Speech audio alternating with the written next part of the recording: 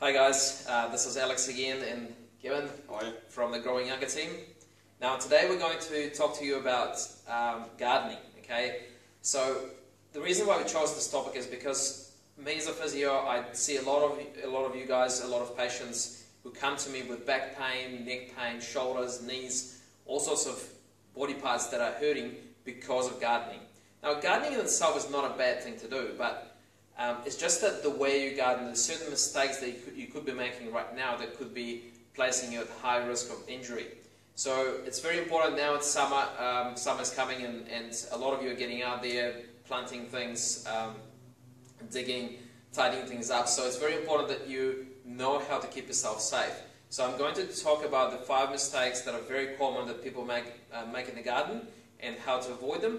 And Gavyn then going to cover the strengthening exercises, basically generally exercises to keep yourself safe, to get yourself ready for gardening. Okay, so very important topic if you want to keep yourself healthy.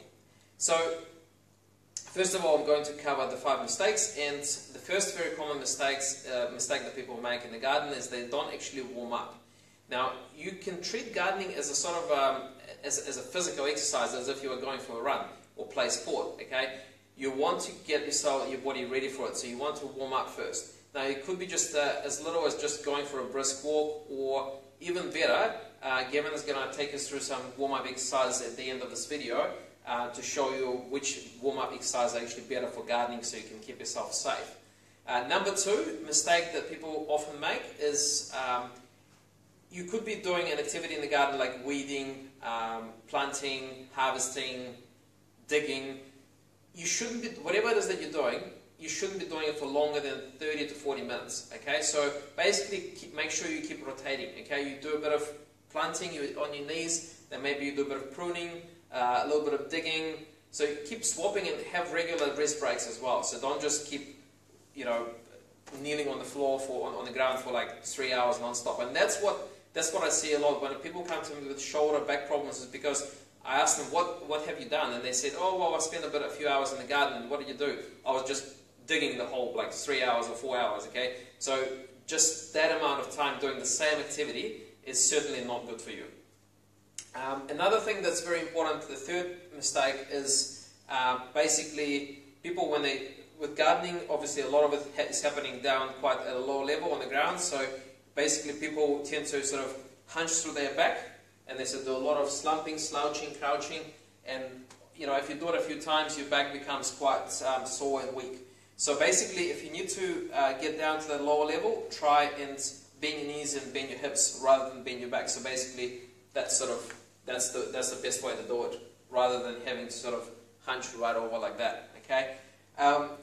Mistake number 4: digging. Okay. A lot of you guys, when you hold a spade, you're sort of like you're forcing it through with your back. Okay, so that again, if you do it over a period of time, your back becomes quite strained, and so you end up with back pain. Okay, so try and use your foot and your leg to actually apply a bit of pressure on the spade. If you need to kind of get it into the soil, that takes a lot of pressure off your mid-back and sort of your midsection in your back.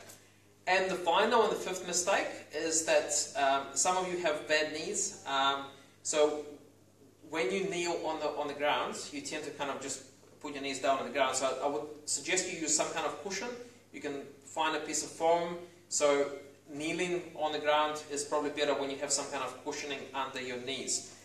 Kneeling could be a good way to avoid crouching.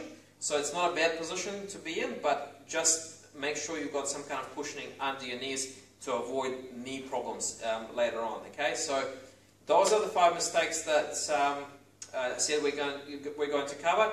Now I'll let Gavyn take over and show you some exercises. Cool, so if you're talking about the injuries Alex had just spoken about, okay, we work out from the top. So they're called dynamic stretches, and a lot of people, when they think of stretching, is just there and holding and yanking and pulling across. When in actual fact, if you're going to be mobile, doing things in the garden or whatever else, you need to mobilize the joint and warm up dynamically. And it just means moving the shoulder through the range of movement. It could just be 10 arm circles forward, 10 back, and then do smaller ones as well, because our shoulder works in all kinds of different ranges of movement. So do big ones and then do small ones. And what you're going to find is a bit of a burn going on in the shoulder. That's probably a good thing. It just means the muscles are working. They're starting to get ready to be active in the garden. So then if you're coming down with more lower back pain, a lot of us are quite stiff most of the time. And then all of a sudden you've got to lift something and we're not mobile enough and then we hurt ourselves. So on a basic level, a good way, just a torso twist. So if you keep your chest up, a good way to do is put your thumbs into your chest and rotate from the sort of lumbar spine area. So it's not twisting the whole legs, it's just holding your hips nice and forward and then just gently twisting back and forth. And you'll feel your back start to, you know, pull and creak, but the more you do it and the warm up nice and gently, you'll find that your range of movement will increase, and obviously you get a bit more limber in the lower back area. Then you're going to move down to your sort of your hips and stuff, and if you've got sore hips, even if you're just rotating the hips outwards, both sides, and then obviously inwards and inwards, and that is going to help the hips. Then you've got some just basic leg swings. You're just going to swing the legs back and forth, get the hamstrings and the hip flexors nice and warm. So you come across frontwards and then you come across the front of your body. So if your balance isn't very good, you can hold onto a wall. And you're just going to get all those joints moving to prepare you for what you're going to do in the garden. So then we're looking at, well, like I said, our lower backs as well. And talk about the correct lifting. So if any of you are like a manual handling course, you're going to know that is a correct way to lift something. And we get a bit lazy, and when we're going to lift something off the floor, we'll bend from the lower back, and then obviously the back will go. So I'm going to quickly demonstrate on Alex for you. There's two versions. One's a deadlift, so if you just come that way for me. Right. So with Alex, you've got a big hinge in your hip right there. So what I want Alex to do is pop his hips back and keep his legs just nice and soft. So bring your hips back, and he keeps his upper back nice and straight. Put arms together.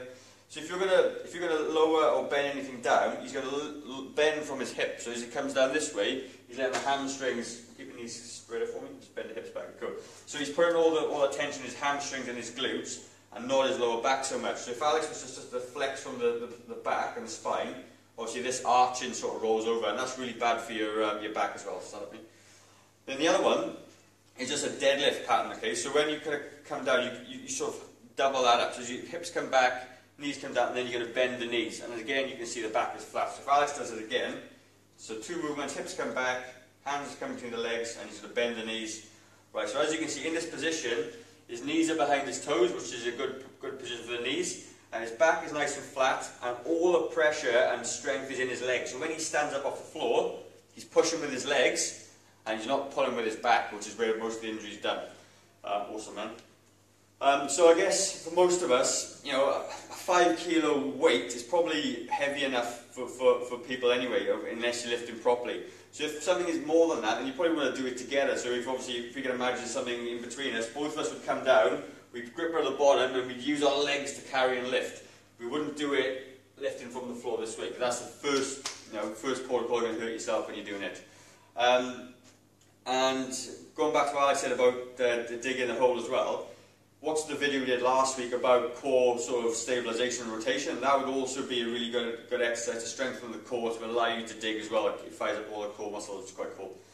So that's pretty much it for me. The two main exercises you're going to do in the lifting the garden, some warm-ups, and yeah, that's pretty much it, isn't it? So what we're going to talk about now is just quickly is that if you find yourself getting a little bit older, getting a few aches and pains, and you know you want to start taking care of your health now, you need come in and see Alex. Alex and I will do something that's called a Discover Your Inner Youth assessment.